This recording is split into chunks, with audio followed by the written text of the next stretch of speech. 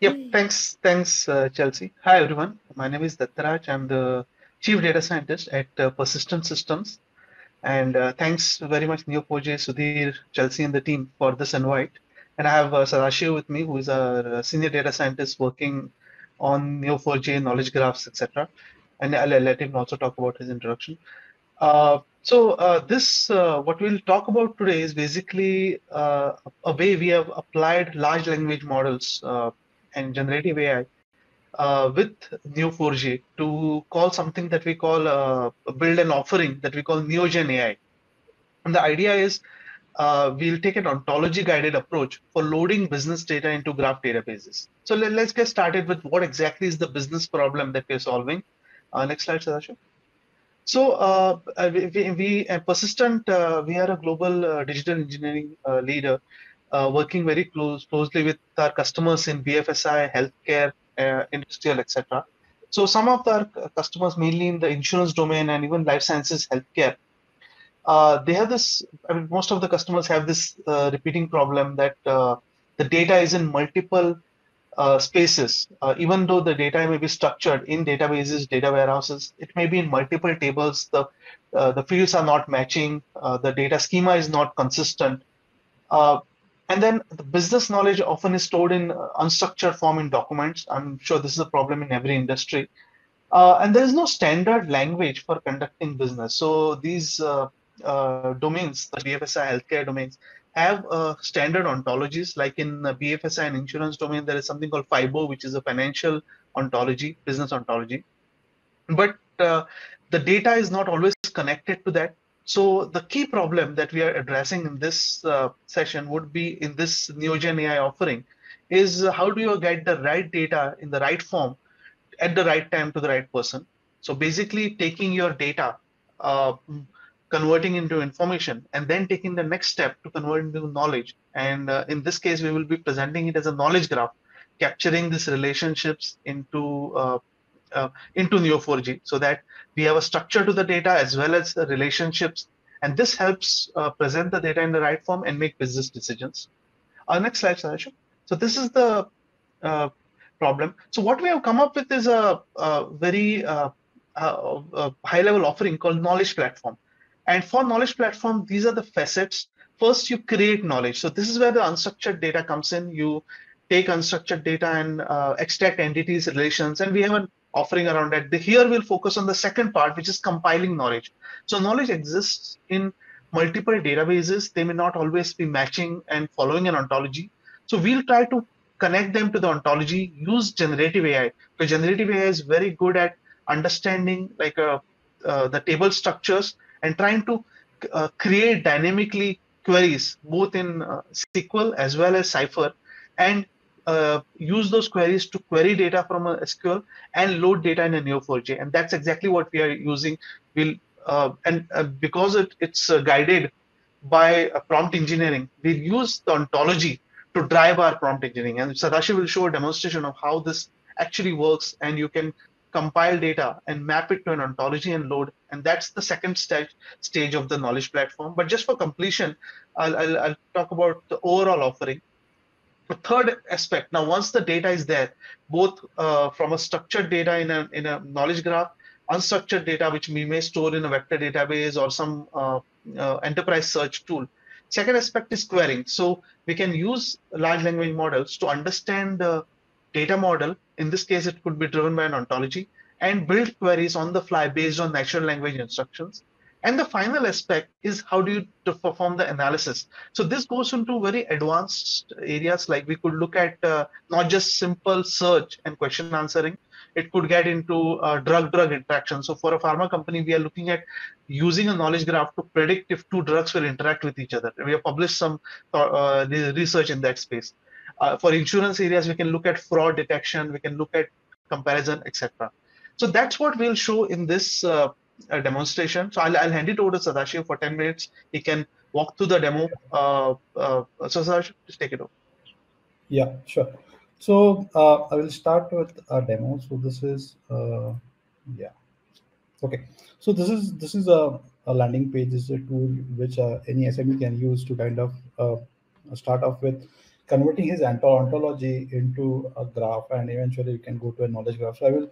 So what we start here with is we can put some domain here, and then you can put like a simple.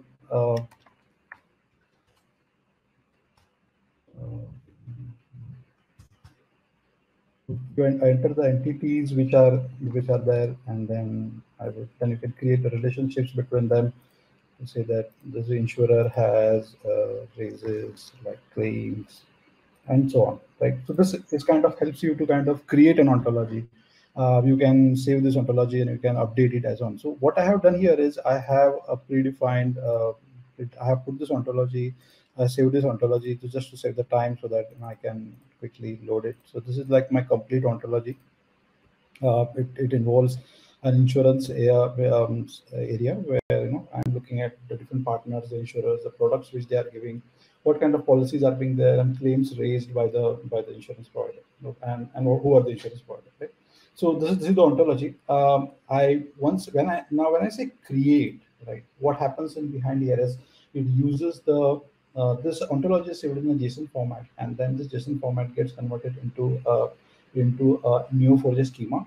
And what it will do is then once it is converted to Neo4j schema, we will this is a schema which is being created, and we will load some synthetic data using, now this is where using the first LLM, like first shot at LLMs. We are trying to look at that schema and try to create some synthetic data. Now why we are creating synthetic data is just to the user can quickly look at and then see that, okay, this is what he is looking for. So you will see that the policy are like policy 1, 2, 3 does not make much sense because this is synthetic data. But for an SME who is trying to look at creating the a structured format or creating the knowledge platform via ontologies, for him this will be like a trailer. He will quickly see that, yeah, things are looking good, and if he wants to go back and kind of update something, he can just go back and update it. So let's say this is quite good, doing good.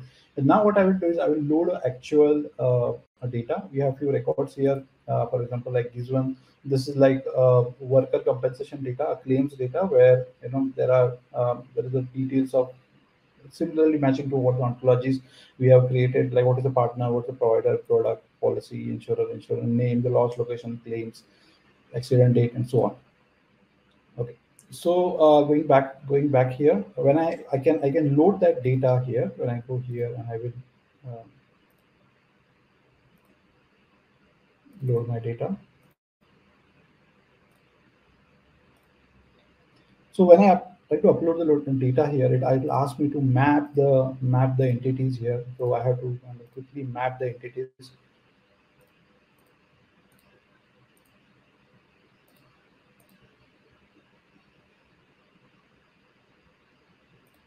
Oh, sorry, this is the product, and this is insurance provider. Now this is the property graph, right? So I will also add some. So the CSV has some properties. So I have created I mapped the entities with the what ontology I have, and now I need to also map some of the properties which I will do, like the insurer name here, and then there is insurance loss location. Similarly for claims, there are claims information such as accident date.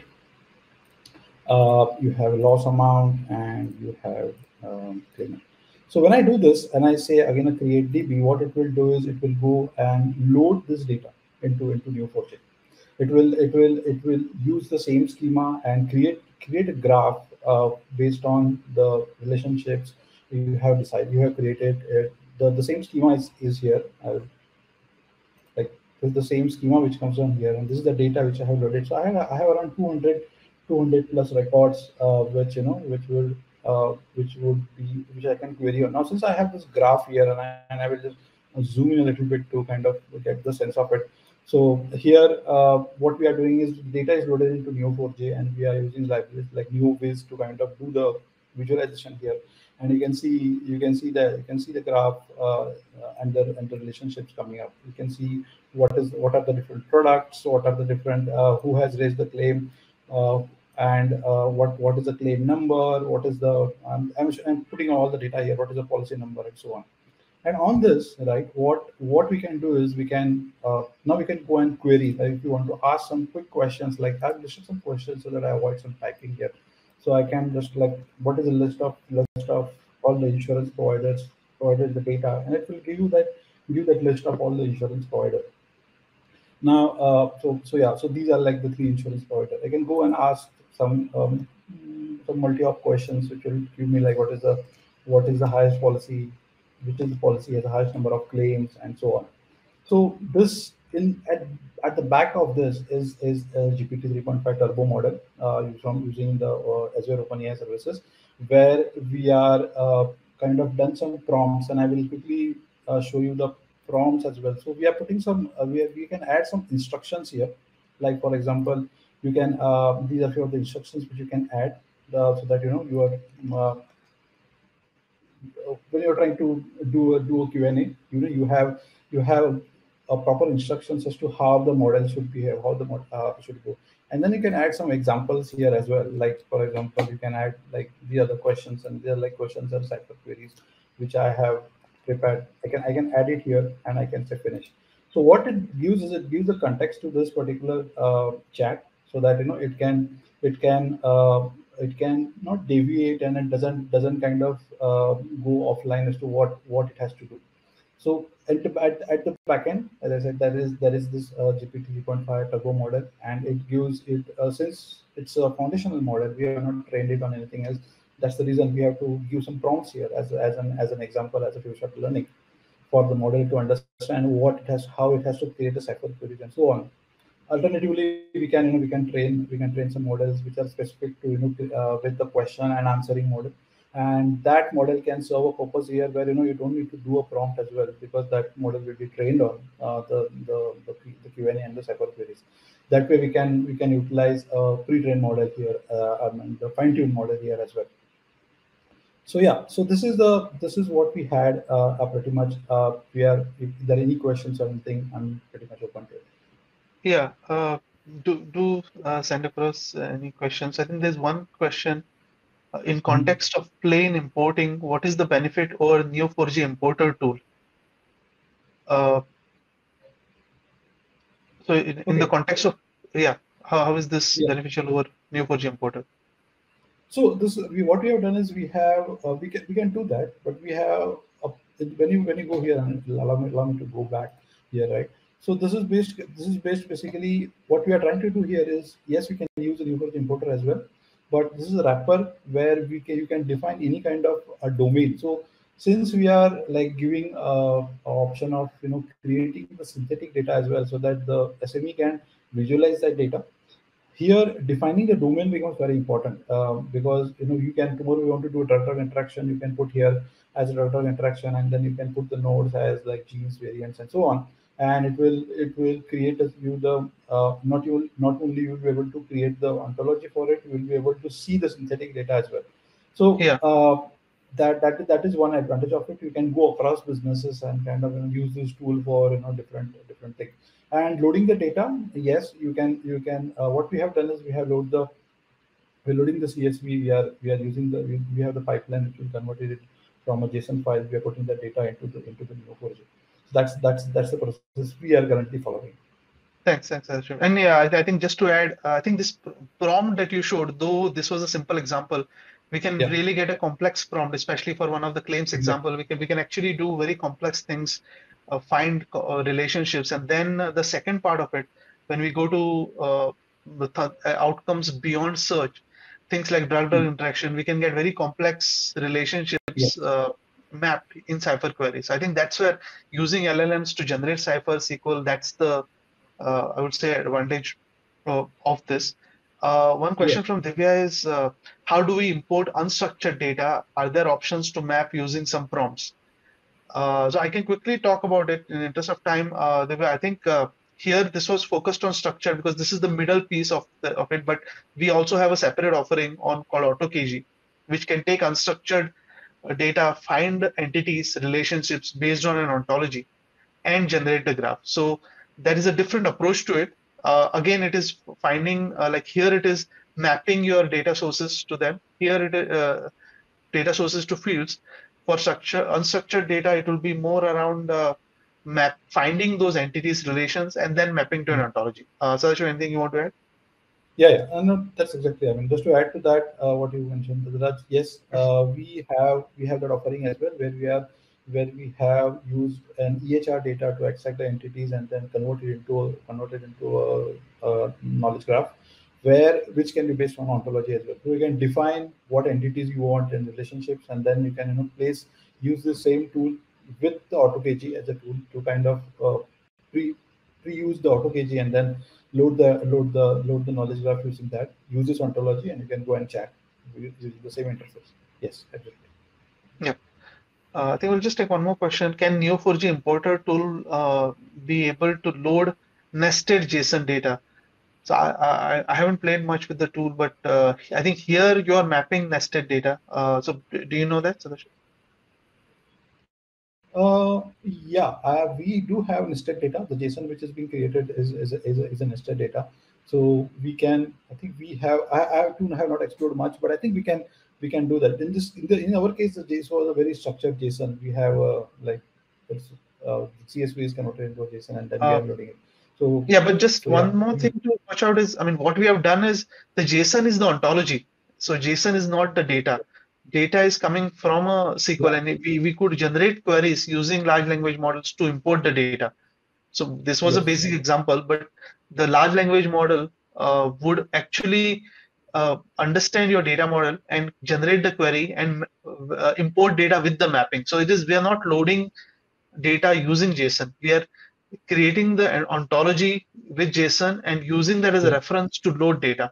And using the yes, power of large language models to understand the data model, understand the ontology, and combine it to load data. I think that difference is very important to specify. right, right. Yeah, I think I've gone through most of the questions. Okay, Taylor has one more. There's a GitHub link for NeoGen AI. So we have not yet open sourced this. This is something we, because this actually came as a customer discussion. So we actually have packaged this as an offering. So yeah, let us look back on the multiple hurdles for that, but we can get back to you, Neo4j community on that one. We definitely want to contribute on uh, to the community in some of these areas. Yeah, Uh, I think those were the questions on the chat. I hope this session was helpful. Thanks, Shiv, and thanks for the organizing team. Uh, if there are no other questions, I think we are anyway over time. Thanks everybody for attending the session, and do let us know any feedback, even offline or email or in LinkedIn. Thank you. sure. Thank you so much.